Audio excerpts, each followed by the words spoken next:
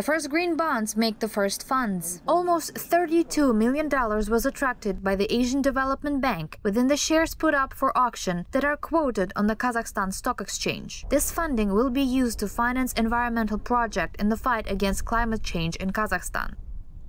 So ADB issued 2 green bonds simultaneously because we are financing 2 different solar power projects with the net proceeds of the issues.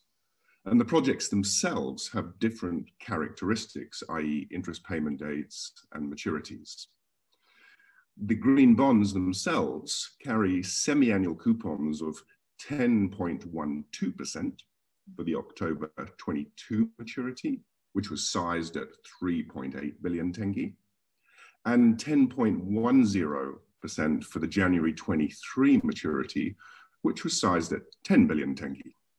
Experts said that by issuing green bonds in local currency, the financial institute supports the UN Sustainable Development Goals and contributes to the development of the Kazakh capital market at the same time. However, the main aspect is perhaps the care for the environment. Therefore, ADB's climate change program has an integrated approach for addressing climate change mitigation and adaptation across 5 priority areas. 1. Scaling up clean energy.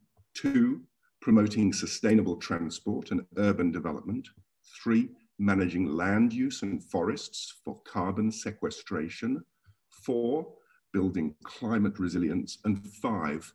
Strengthening related policies, governance, and institutions, usually with the public sector.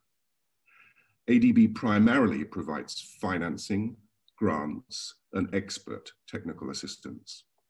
The ADB allocated money for 2 startups on the construction of solar power plants with a capacity of up to 100 megawatts in our country. In general, the Asian Development Bank has already issued green bonds worth more than $8 billion in 11 currencies, including tenge.